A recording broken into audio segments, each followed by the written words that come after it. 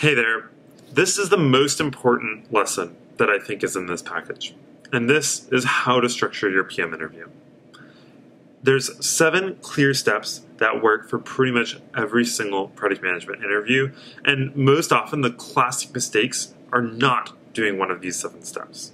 So let's walk through them together. First, listen. Listen carefully to what your interviewer is asking you.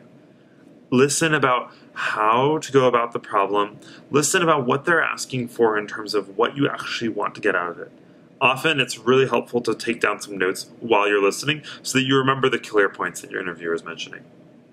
Secondly, before you jump into an answer, give a question back. Do not immediately answer the question at all costs. Tell the interviewer that you're thinking about the question by asking deeper questions. Get some scope on the question. Understand if your interviewer mentioned something vague, clarify that. Even if you have no questions to ask, tell the interviewer your strategy or your structure or how you're thinking about the problem, and ask your interviewer, does this sound okay? Third, pause. Gosh, I cannot tell you how many PM interviewees do not do this, and it completely ruins their answer. Take at least 10 seconds, I prefer 20, to just pause and think about the question. In an actual practice at a company like Google, you're not going to make product decisions like this. You're going to take time, think about the question, and then give a clear, cogent response. So make sure that you do that in the interview that you're giving. 4, structure your answer. As you pause, take some time to think about how you're going to go about this question. What frameworks are you going to use?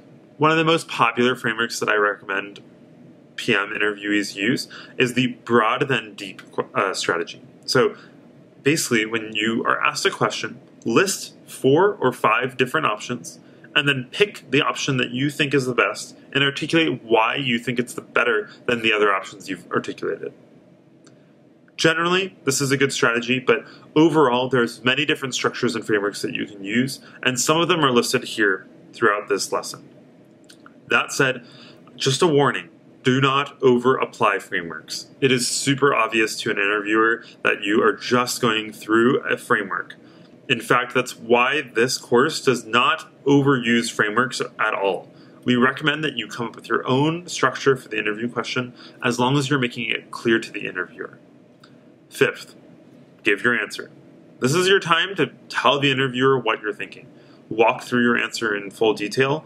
Give clear benchmarks and signposts of where you're going and how you're going there. So if you're done with the first part of your structure, tell the interviewer, I'm done with the first part of my structure, and now I'm moving on to the second. Be really clear with your interviewer. This can go miles ahead of the competition if you just have a clear structure. 6, pivot and check in. Throughout the answer that you're giving, take time to just check in with your interviewer. Maybe you want to just ask them, am I on the right track here? Or you could even say, I thought about this, but I'm not going to touch on it unless you'd like me to go into further detail. Feel free to give varying degrees of check-ins throughout the interview, but don't make it too obnoxious. Just check in every now and then to make sure that you and your interviewer are on the same page. A pro tip here, learn how to effectively pivot your answer. So if you are giving an answer and you realize it's wrong halfway through, say something like, and now I realize that the answer that I'm giving isn't actually the direction I wanted to go in because of reasons X, Y, and Z. Therefore, I'd like to take a few moments to pause and to think about my answer and how I'd like to restructure it. Take a few moments, and then give a clear analysis of why you want to change direction and why you think your new answer is the better answer. Last, number 7, summarize your answer. At the very end, summarize what you just went through, how you're thinking about that question, and now's the chance to add a little few caveats. So mention about maybe, hey, actually, I would like to mention that there's a qualitative trade-off here. If we go with this product, there's actually something pathological that might occur as a result. Feel free to give some analyses here, some trade-offs here, and just a general critique of your answer so that you can anticipate your interviewer's questions.